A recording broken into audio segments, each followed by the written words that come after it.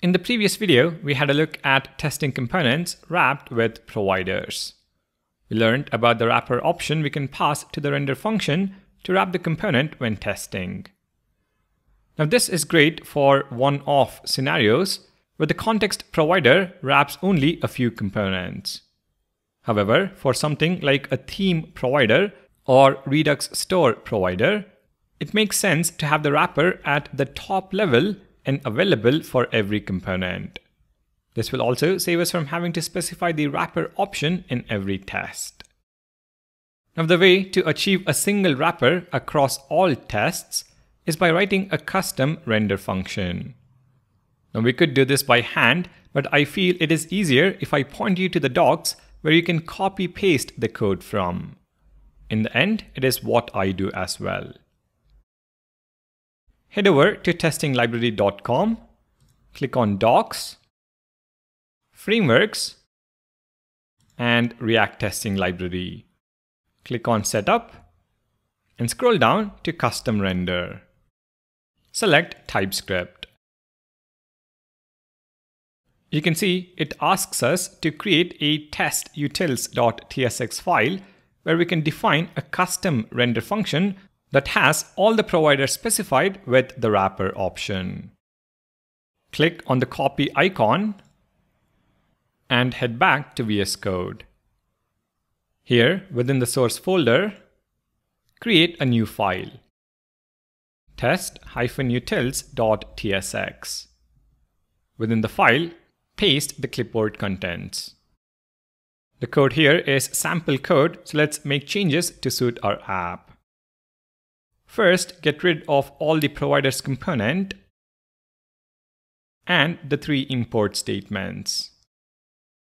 Finally, in custom render function, replace all the providers with our own app providers component.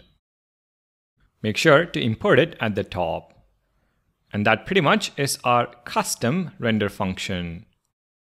All we are doing is returning the render function from testing library with all the necessary wrappers already in place. Any other option we are passing in as is. UI here is the component we want to render, and there is a bit of TypeScript for the arguments.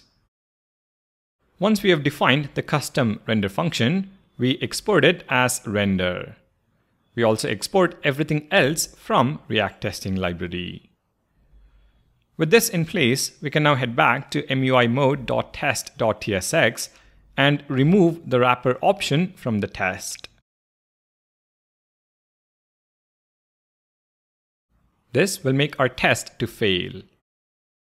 Now, at the top, instead of importing render and screen from testing library, we import it from our test utils.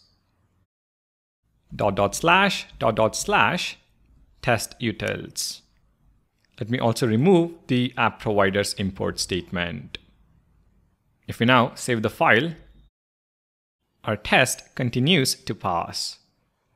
This is how you create a custom render function when working with top-level providers. To summarize, we created a test utils file in the source folder.